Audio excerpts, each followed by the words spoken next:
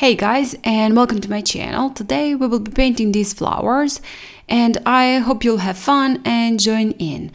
I did make a sketch and now I will trace it onto watercolor paper. I actually drew it on just a regular printing paper and I usually then trace it onto watercolor paper and using a graphite paper because I'm using blocks of paper, so I can't really use the window to trace it, but if you have a single sheet of paper you can just easily trace it on your window. Again, as always, sketch is available for free download from my website and the link you can find down in the description box. When finishing tracing my sketch, I'm just picking up the graphite from the paper with this kneaded eraser, artist eraser. I find it perfect for that, and when I start to paint, that graphite won't flow on the surface of my paper. And after that, for some reason my camera stopped, so you did miss a little part of it when I was adding Naples yellow to my flowers that are in the middle.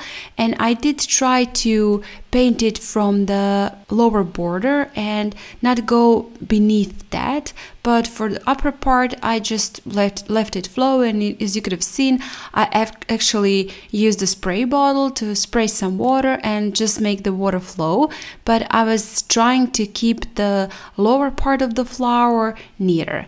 And now I was just again sprinkling some paint with Naples yellow, and the second color is actually mix of Quinacridone red, Naples yellow and Scarlet light, and I like that mix, so I did pre-mix it. I think it goes very well with Naples yellow, very nice and beautiful rose color, so I'm using it for the upper part of my flowers. And again, afterwards when I've sprinkled it, I've seen that it's just maybe too much. I picked up with a towel. I will be doing that a couple of times, I think, during my painting process. So when you just see your paint flowing somewhere or going somewhere you don't like, or maybe there are too many puddles or whatever, just use a tissue paper and pick up the paint. As I said earlier, that rose color I'm using for the upper part of the flower, upper part of the petals, and I'm just adding it on the upper border and then rinsing my brush and smudging it slightly into the petal, leaving the lower part of the petal yellow, painted with Naples yellow, and the upper part a little bit rosy. And I was doing a couple of layers, as you will be able to see during the painting process. I did add a little bit more. I did want those flowers to be very delicate, and I did want it to make them somewhat transparent. I did not want to use a lot of color to paint them, so I was just adding single layer and layer and layer to the point where I was satisfied with the color and the saturation of the color, because if I've added too much color at once, it would probably be too dark, and I didn't want that. I really didn't want this one to be quite delicate, so I was, as I said, adding a little bit more layers. And usually I did leave layers to dry before I went to my second layer, and I did not pre-wet the petals. I was just painting wet on dry, because if you pre-wet your petals, the paint will flow more, and I actually did not want it. I wanted this time, I wanted to control it a little bit more, so I've used a wet on dry technique. So just keep in mind that layering is actually perfect when you do want different colors, when you do want glazing one color on top of the other color, and especially if you do want to have a little bit more control of the saturation of your color, the vibrancy of your colors. And when layering, always there's just a little difference in one layer and another. You will add on some part a little bit more paint and on some part a little bit less paint, and when you add another layer on top, it will just look very beautiful. And those layers should be transparent. They shouldn't be, any of them shouldn't be too saturated and too dark, because in that case the lower layer doesn't really make a point, right? So just make them a little bit transparent and lighter, use a little bit more water, a little bit less pigment, and just build your layers, because every single layer will be visible through, and then we'll just add a little bit something, a little bit more interest to your flowers and your painting.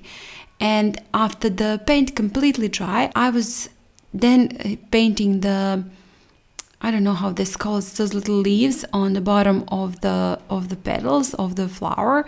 And I was using first some chromium oxide, and then later on some green and olive green also.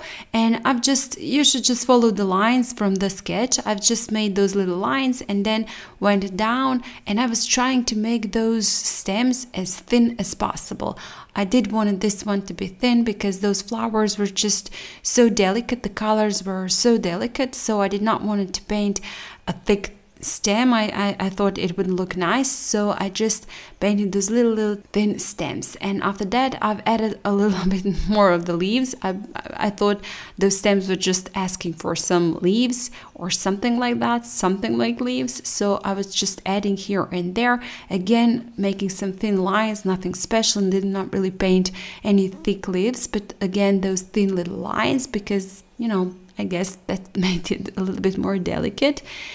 And then just with the olive green, emphasized a little bit more that lower part of my flowers. And when it all completely dried, I left it to dry for a while, and when it all completely dried, I used this eraser just to erase the pencil lines, graphite lines.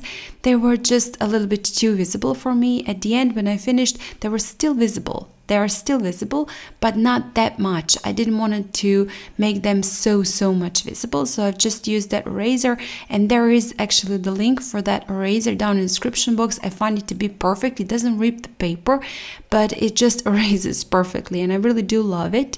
So if you're looking for a razor to use that won't rip your paper and also won't make those ugly lines, you know, when you use your eraser, you could just smudge it and leave those ugly lines on your paper. This one doesn't, and I find it to be just perfect. And at the end, I did want to add a little bit more of the green in the lower part, so I've just tapped in with a larger brush with a lot of water in it, some greenery there. And with that, I'll be finishing off this painting and of course this video. Thank you guys a lot for watching, for all your support. I really do appreciate that a lot. I do love to see every single comment of yours, so please do comment and tell me what you think about this video and this tutorial. If you like it, hit the like button. I'm not sure if I said that. And if you haven't still, please subscribe to my channel. That would really mean a lot to me, and I hope I'll see you next time. Bye!